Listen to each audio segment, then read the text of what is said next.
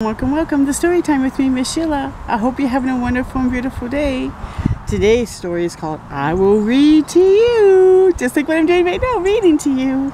So let's find out what it's all about. You played enough, my mother calls. Quit climbing trees and scaling walls. It's time for sleep.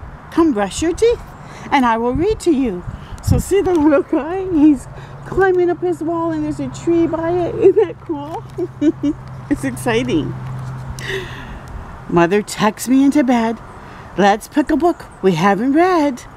Tell me what you'd like to hear and I will read to you. Something spooky, I requested, like ones with monsters best. Are you sure? My mother asks. Then I will read to you. As we read, the moon appears, a golden, glowing, ghoulish spear. Then a howl fills my ears. The stories, they are true. I listen close and hear a bump, a roar, a growl, a hoot, and a thump. Shouldn't they all be in bed, this noisy, sleepless crew? So you see the owl there? So that made the hoot. Who tucks in beasts? Who cares for them? My mother sighs, not this again. No one does, for beasts are beasts. Now, can I read to you? But they need love and comfort too. How would you feel if it were you? I rise and take my mother's hand. I know what we must do. So he's dressed up. He has looks like a robe with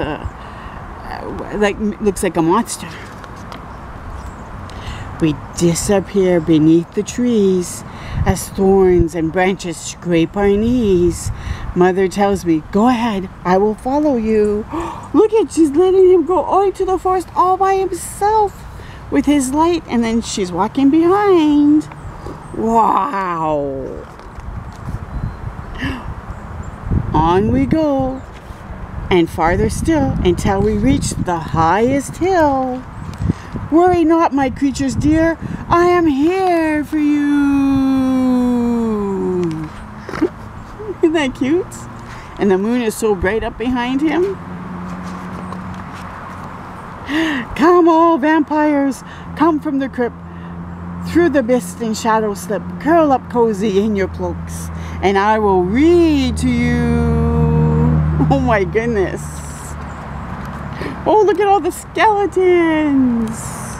Skeletons, unearth your bones. There's no need to be alone. Rattle forth across the stones, and I will read to you. Soar now, dragons, fill the sky. Can I share a lullaby? Tuck your tails and rest your wings, for I will read to you. Wow, he has such a good imagination. Ooh.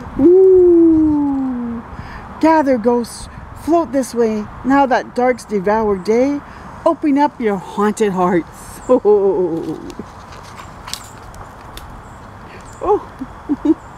Rumble giants, lumber here. It's just a book, nothing to fear.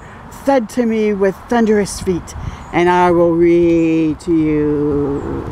Look at big hand for this monster or beast. Fly now, riches, on your brooms. March now, mummies, from your tombs. Come on, goblins, ghouls, and trolls, and I will read to you. I look upon a sea of smiles.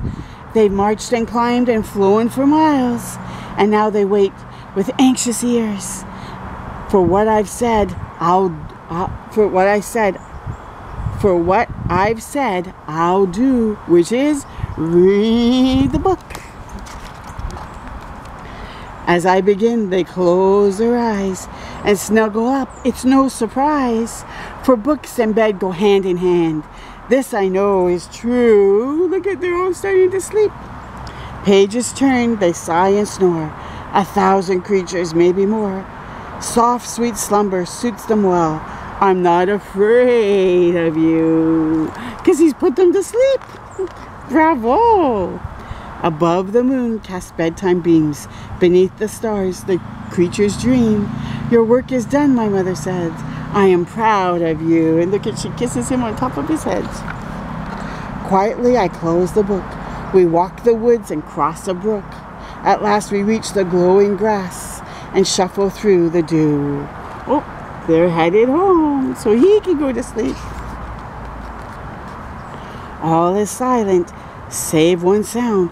Our steady clock ticks slowly round. I place some wood inside the stove to burn the whole night through. Oh, and he's tired.